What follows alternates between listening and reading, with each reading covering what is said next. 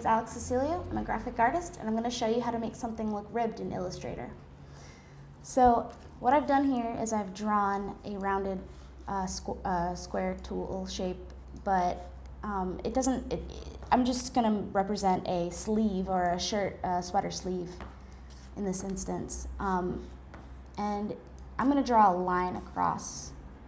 And you can draw any kind of line. You can use the pen tool to do this. The only reason I'm choosing the line tool is because this is just like a straight up shape. It doesn't have a particular form. It's just a square, a rounded square or rectangle. So then you're going to want to go to dashed line, which is in the stroke panel, and it's got this illustration that's a dead giveaway that it's the stroke panel.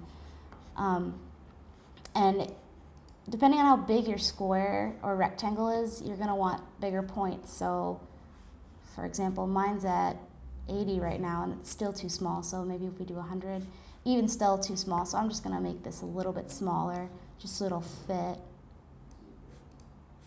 And so in this little panel, in the dashed line panel, you have the option to change the dash and the gap. So I've made my dash 3 points and my gap 5 points, but this can change if you want it to make it closer together or further away. As you see, as I've changed the point from 5 to 3, it's gotten much smaller, so I'm just going to go ahead and change that back to 5, just so that it's a little easier to see.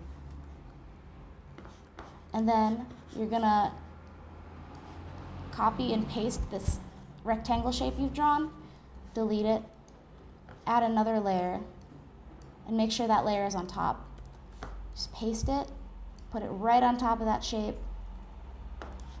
select it all, and then push Control, click, or right click, and you can make a clipping mask, and instantly it'll just make the ribbing shape directly around the sweater cuff.